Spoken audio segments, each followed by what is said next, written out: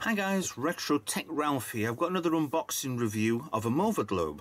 Right, this time it's... yeah, there's different individual numbers on these anyway, but there's a slight difference on the boxes. The Earth and the Moon, for some reason, in the blue one, I'm not sure if they were the older versions, or this is the new version, or vice versa, but this one is going to be the Mars, the planet Mars, which is one of our, it's pretty close to us anyway, in the actual cosmos, solar system anyway. But let me get you through the box art on this. Very different to the blue, the standard blue from the other two, from the Earth and the Moon. It just shows you a lot more silver on there. Picture of the Earth. This one is MG-45 Mars.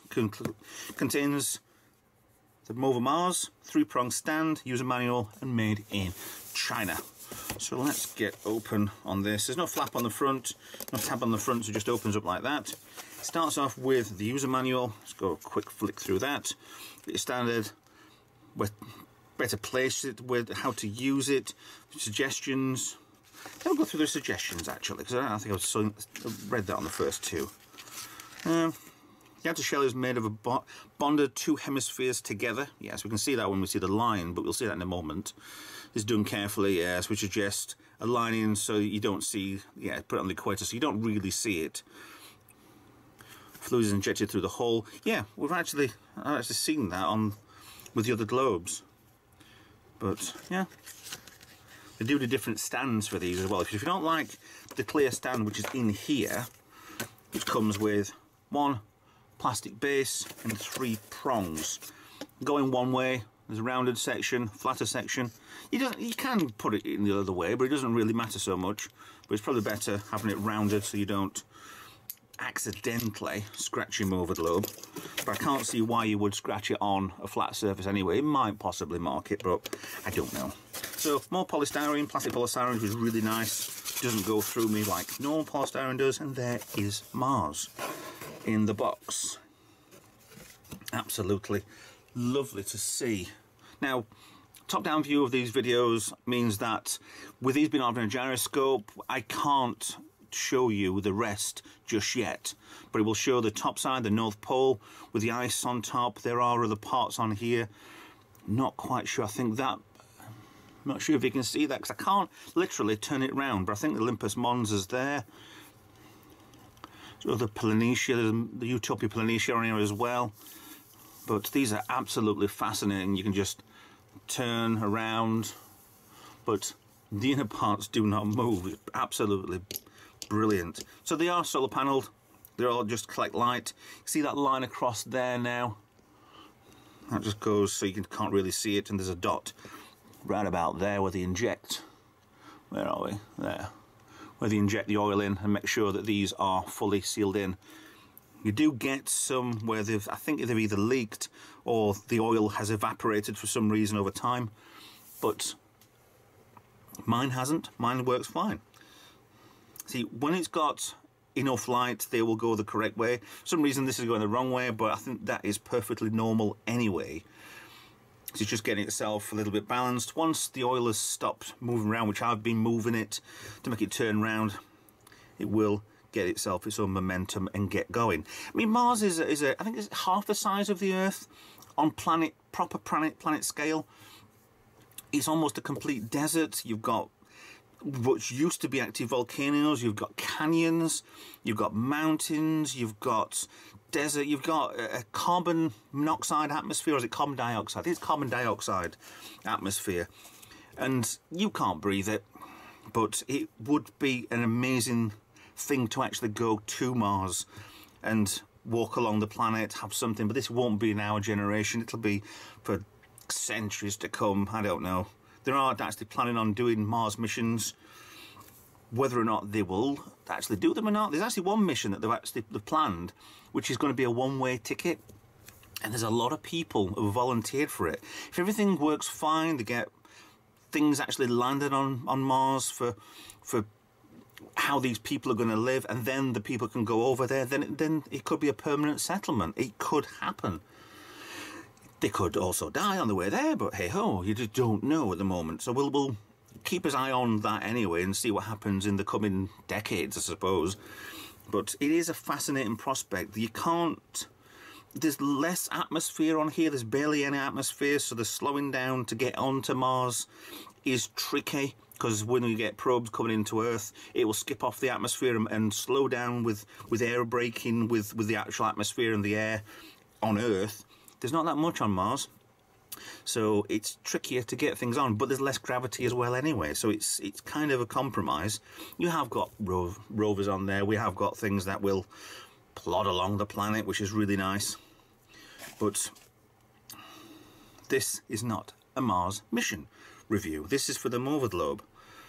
I mean, these are absolutely fascinating to watch. I'm just sitting here watching it. Hoping it will get its proper power and go the correct way, which it's attempting to. It will, at least at the moment now, it's not doing the wrong way. It's actually just stopping and then getting enough charge to go the right way. But while we're getting charge into this, we'll get this, I've got a setup over there.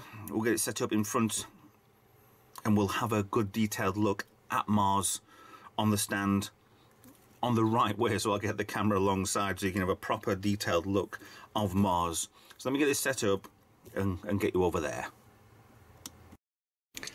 There's Mars spinning quite casually, showing us that there's massive gouges on the planet, right down to earthquakes, whether it's down to rivers, we don't know. We're only starting to discover exactly what Mars is.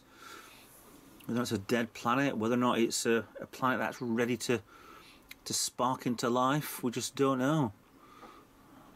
Fascinating world to attempt to even try to do anything with. There's a lot of crater work. We have a lot of craters on the Earth, but things grow over the top of our craters. There's Mars. It just shows you there's so much history there. But with the coming round now, the centre part, the gouges there, there's just massive cracks. Has to have been done by earthquakes. Just crack straight, but it's quite a precise line there for the size of it. It's ridiculous. The Olympus Mons just gone past, one of the biggest volcanoes that we know about. Get you in a little bit, maybe we can see some more. There we go.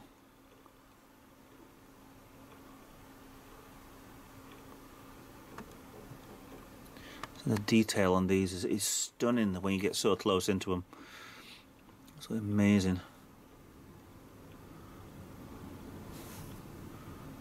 There's the gouges. It's amazing how that is. Is it natural? We just don't know. It's an amazing picture though.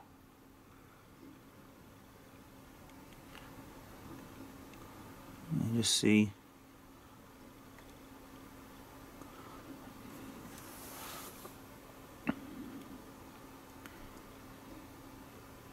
Fascinating to watch these.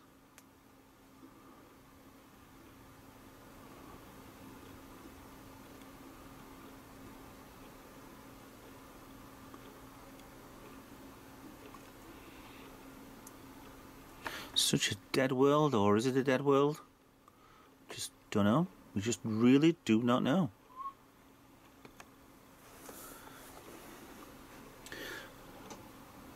I could just sit and watch these all day, casually spinning around happily.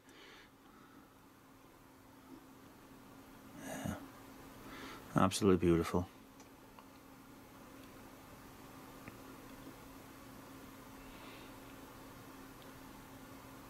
So let's get this back onto the bench and have another look at it.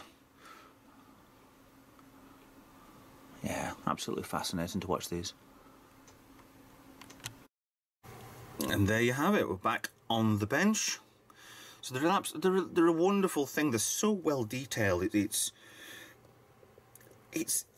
baffles me that you can actually see something like this nowadays. But it's an amazing piece of technology. Watching the another world go revolving round.